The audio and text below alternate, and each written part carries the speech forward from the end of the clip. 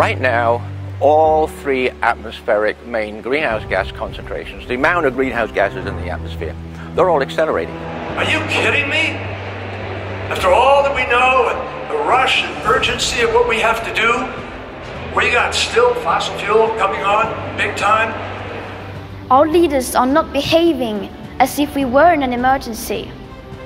In an emergency, you change your behavior.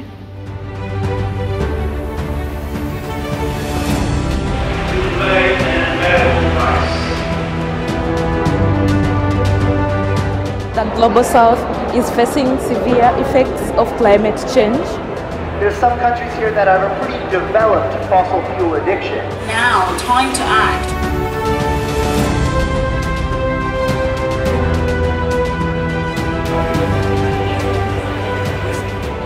I've never seen so much failure of governance on an international basis as I see today. We're in a battle against big money. Don't ever stop and think otherwise. And now the Arctic ice sheet, we learn, is melting 4 times faster than it was 10 years ago. Think about that. Palau, 20 years ago, we were talking about adaptation and mitigation. But Palau's not talking a lot about that anymore. They're talking about moving their entire population to somewhere else on planet Earth to live. And talk to the rest of the island states. You don't think their rights, they don't feel that their rights have been violated by a bunch of countries that are chewing up their earth for the purpose of making more money and living out an ethic that has long since lost its sensitivity to the needs of people all over this planet. We have solar that has raced ahead to an 89% reduction in cost. It is now absolutely, under any standard, by whatever you measure, it is cheaper than coal. No question about it. And by the way, coal has cheated for years. And the financial people have allowed them to do it because nobody has ever done honest accounting. They never account for the cost of black lung disease. They never account for the cost of sludge in the lakes and rivers and streams that steals fishing and life from the future. They never account for the fact that you have particulates in the air that affect air quality to such a degree that the largest cost of children being hospitalized in America every single summer is environmentally induced asthma. It costs us $55 billion a year. They don't factor that into the cost. They don't factor the spillage and the damage created in transportation of the fuel. So you put that into it, and solar eclipses the cost of coal hugely and dramatically. Right now, we got a whole bunch of people, at least in the United States, who are sitting there with impunity. They can deny the existence and nothing happens to them. Are you kidding me? Nobody should be allowed to deny the existence of climate change as the greatest challenge we face in terms of global organization and effort. If they do, they need to be removed and replaced by people who will get the job done. That's what we have to do.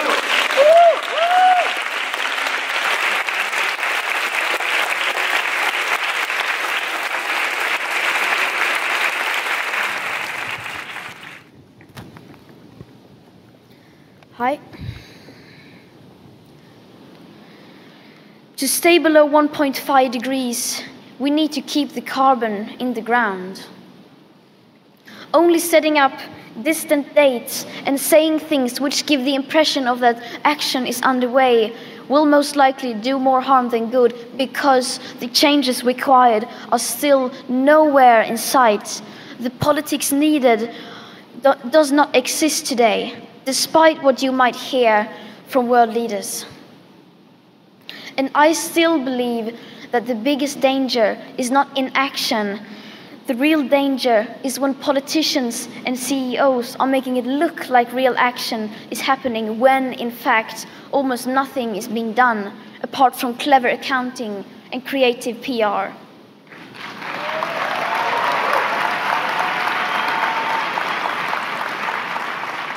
Since the Paris Agreement, global banks have invested $1.9 trillion in fossil fuels.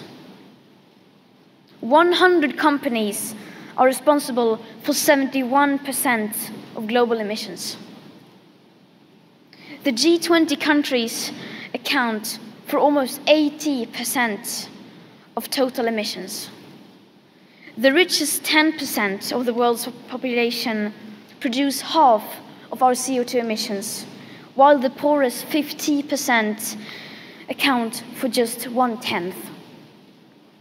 So please tell me, how do you react to these numbers without feeling at least some level of panic? How do you respond to the fact that basically nothing is being done about this without feeling the slightest bit of anger?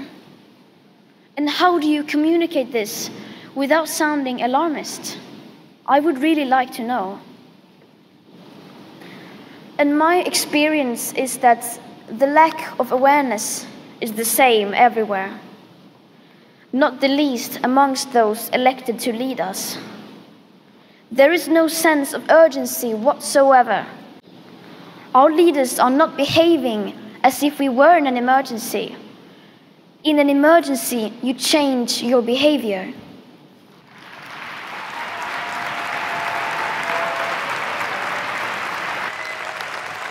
My name is Hilda. I'm a climate activist and I come from Kampala, Uganda. I'm an organizer to Fridays for Future movement in Uganda, and this movement calls on government action to combat the climate crisis. There are droughts happening in the northern part of the country due to massive deforestation and severe effects of climate change, rising temperatures. People are starving.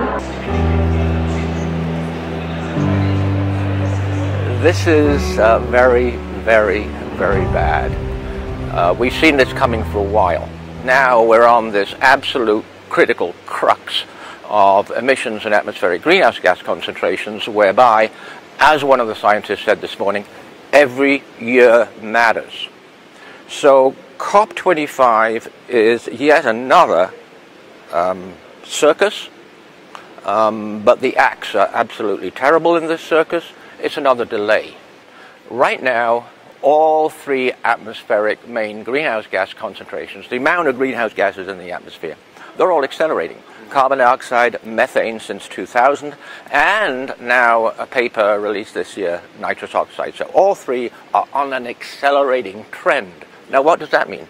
It means we're on a trend to total planetary catastrophe. We're on a trend to biosphere collapse. We now have an ice core that goes back 2.2 million years.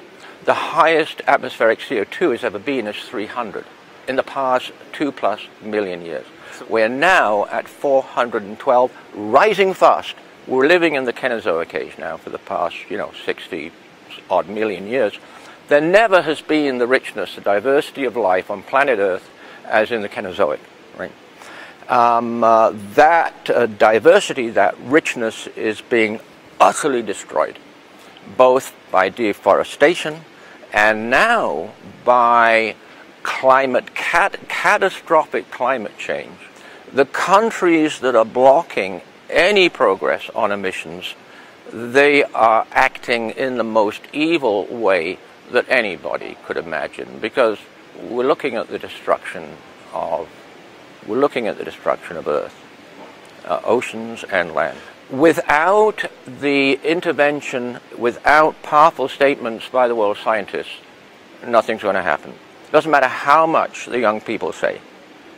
They're going to be completely ignored. Their lives are going to be written off by the negotiating process of what we used to call world powers, right? There has been a massive eruption of methane in the Arctic. It's gone practically unreported. We'd never seen anything like it, nothing approaching this.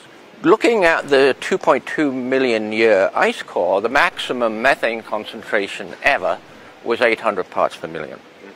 Up in Barrow, Alaska now, it is 2,050 parts per million and staying there.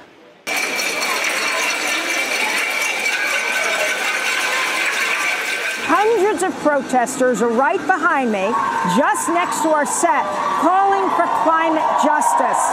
You can hear the chant.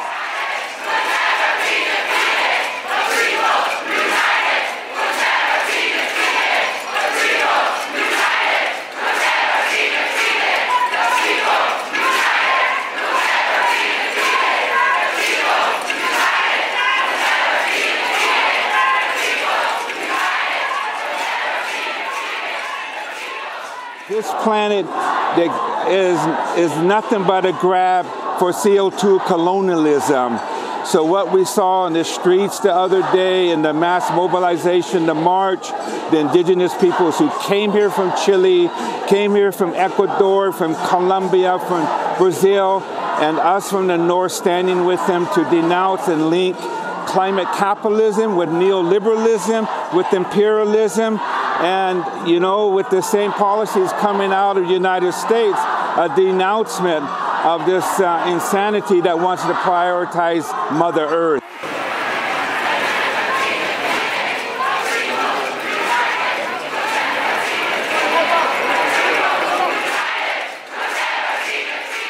At this moment, Brazil is under a coup d'etat. We have been attacked in so many ways. We have been attacked to our democracy, we have been attacked to our forests, and we as originary people, as indigenous people from the forest, are trying to defend what is left of nature.